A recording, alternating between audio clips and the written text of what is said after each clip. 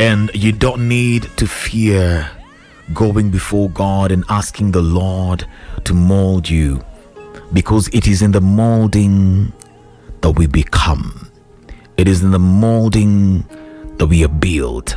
It is that place where we are strengthened and fortified, that the Lord removes every other thing that is not in line. It is like a pruning season, a time where everything that is not good is removed from your life, that the potter makes and remakes. Allow the Lord to mold you today.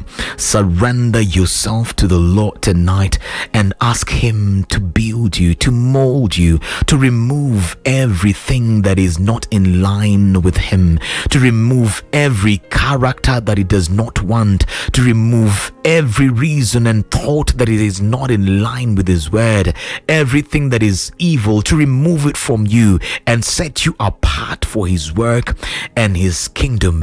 Ask the Lord to mold you, because he can. It's not an easy one. Perhaps it's your mouth. You just talk anyhow. You're this kind of a person. You have no mouth control. You have verbal diarrhea. You don't know how to control yourself. Others, you don't know how to control your emotions. You react so easily. So someone angers you so fast, and the moment you're angry, you do crazy things.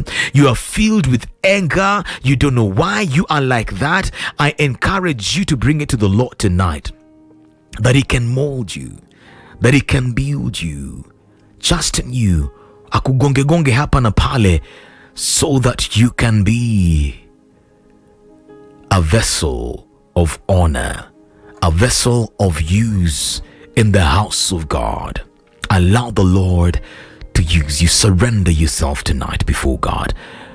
Our prayer request number is 0702-969-969. Pearl Radio, the home of fresh and classic hits.